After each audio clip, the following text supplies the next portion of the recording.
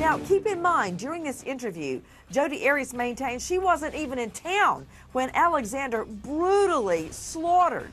Arias spews lie after lie, trying to convince the media she's innocent.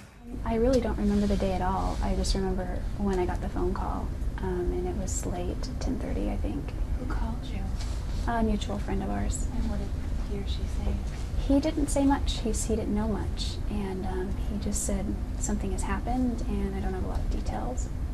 And I said, well, what can you tell me? And again, I just don't have a lot of details. And I thought, well, maybe it's a mistake. Are you sure? And he said, I'll let you know when I know more, but you're the first person I thought to call. What was going through your mind?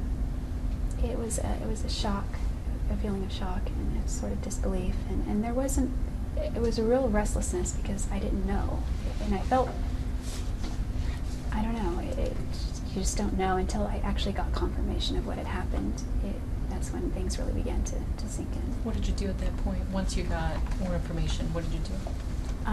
It was over the phone, and so I just remained as calm as possible. And well,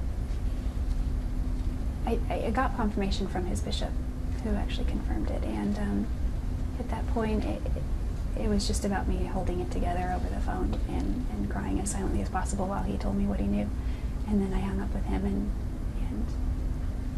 Were you here in town, or were you? I was in Wairika, California.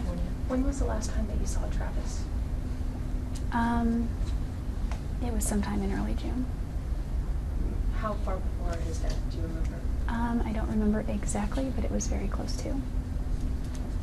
There were, you were mentioning in the interview before this, the pictures that were found and recovered of the two of you. Mm-hmm. You were mentioning what was on those pictures. The detective did show you one. Could you explain that? Well,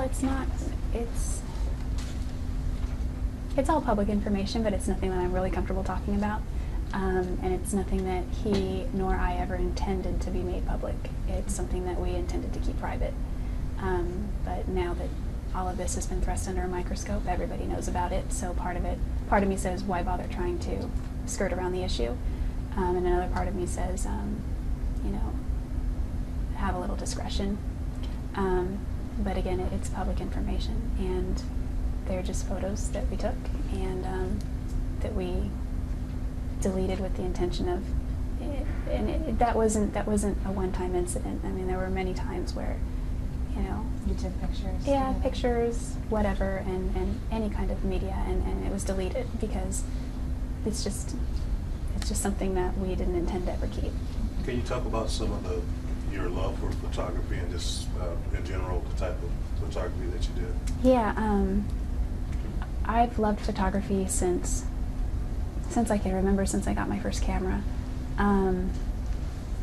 I've taken pictures of everything you could think of, and I think what I really began to enjoy and settle in on was people.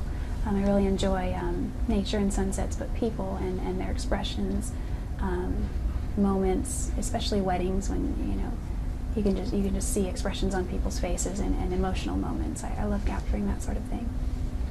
Jodi, why do you think investigators believe that you killed Travis? Well, there's a lot of forensics suggesting that I was, in his house.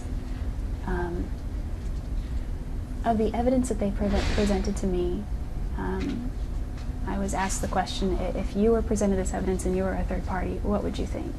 And, I need to be honest, and the evidence is very compelling, but none of it proves that I committed a murder. None of it proves that I committed a crime.